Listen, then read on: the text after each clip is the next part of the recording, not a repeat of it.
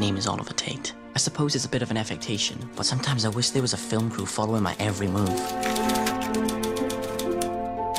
I don't quite know what I am yet. I've tried flipping coins, listening exclusively to French crooners. I've even had a brief ad phase, but nothing stuck.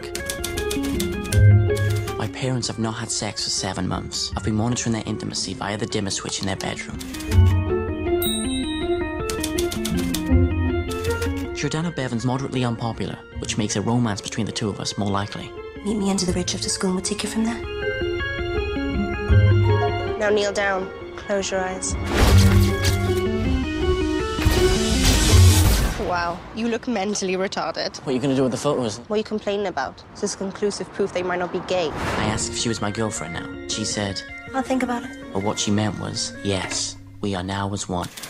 And my parents are going to the cinema on Thursday. The house is empty on Thursday evening. Are you asking me to come round and have sex with you? If I say yes, is that less than the chance if you wanted to? To us, and a wonderful evening of lovemaking. You're a serial killer.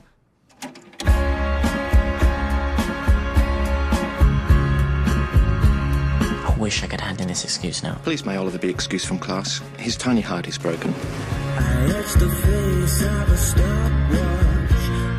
It's a big love letter. I've got a big heart. Dear Jordana, you're the only person I would allow to be shrunk down to a microscopic size and swim inside me in a tiny submersible machine. You're too good for me. You're too good for anyone. Sincerely, Oliver. I was crying earlier. My eyes are probably red. They look fine. Well, maybe they don't go red when I cry then. I heard the news that you're planning to shoot.